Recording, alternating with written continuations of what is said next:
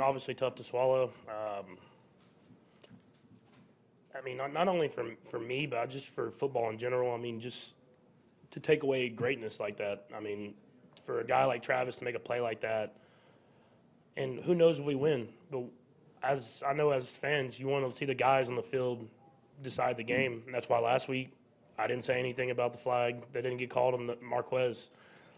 And so, they're human, man. They make mistakes. But, it's every week we're talking about something, and all I can do is go out there and give everything I have, and I'm proud of the guys because that's what we did, and it was a great football game that ended – another great football game that just ended like that. It's just tough to swallow. Patrick, what do you – for lack of a better term, what made it boil over? Was it that itself, or was it it's the call, man. Just in that moment, it's not even for myself or for me. It's just I know how much everybody puts into this game, and for it to happen on a flag change the outcome of a game. In that moment, I've played 7 years, never had offense all sides called. That's elementary school. We talk about. You point to the ref, do all that different type of stuff, and it doesn't get called. And if it does, they warn you. And there was no warning throughout the entire game. And then you wait till there's a minute left in the game to make a call like that. It's tough, man. It's lost for words, man. It's tough because regardless if we win or lose, man, just for it to end with another game and we're talking about the refs, man, it's just not what we want for the NFL and for football. Patrick, you were getting after him pretty good, it looked like, right at the end there. Did you get any kind of explanation? None from any one of them. I asked 3 different refs. No one said anything. Like you're a little frustrated too. It looked like maybe Von Miller was lined up offsides later in that same drive. Is that kind of the gist of it? Call one way, not the other.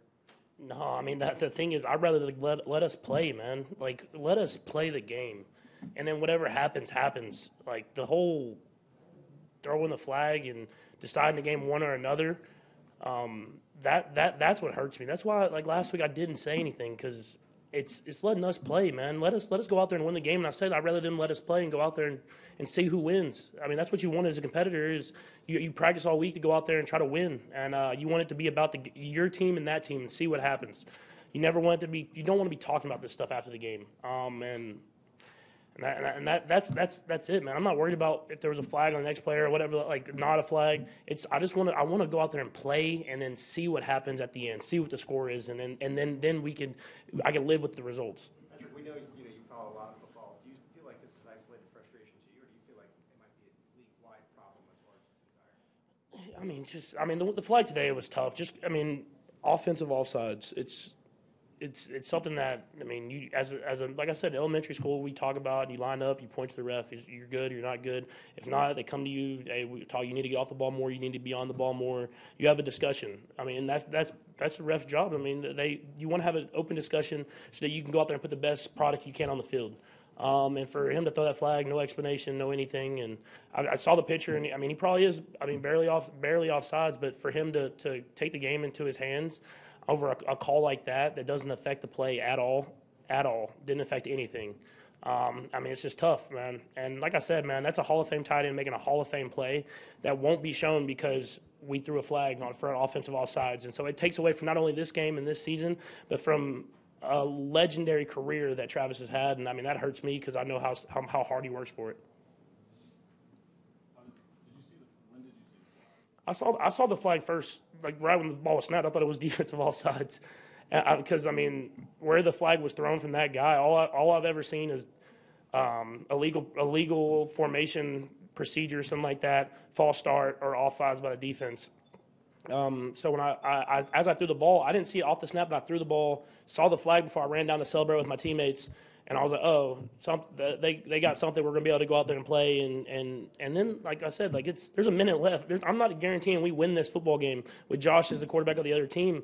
But, you might have took away a moment from him as well. That's part of it. So it's tough, man. It's real tough. And all we can do is bounce back and just try to go out there and give everything we have. And we're playing a tough team this next week that plays really good defense. So we just got to move on and try to keep this thing going.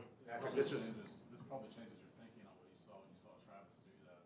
But what was just your reaction? It's a legendary moment, man. Something that's not taught, something that only a couple people in this world would even think about doing. And for him to make that play in that moment, making the catch, making a couple dudes miss, and throwing the ball across the field to another guy and scoring a touchdown in that moment, I hope they still show it whenever he goes into the Hall of Fame, because that's a legendary moment that we didn't get to really witness. Patrick, you dealt with defeat obviously before. This is a different kind of feeling. It seems like. How do you try to process this to start moving forward? All you can do. Just like this last week, you move on. You watch the film tomorrow morning or tonight, whenever that is. You learn from it. Learn from your mistakes. Learn from the stuff you did good. And then you move on. That's how the NFL works. I mean, obviously the division has gotten tighter now. We got to do whatever we can to flip the script on our season at this middle part. And that's going to be going to New England and trying to play a legendary coach and a football team that's playing better football these last few weeks. So it's going to be a great challenge for us. But I was proud of how the guys played today, and hopefully we can just move on and keep it going throughout and try to flip the script in the rest of the season. All right, thank you. Thank you.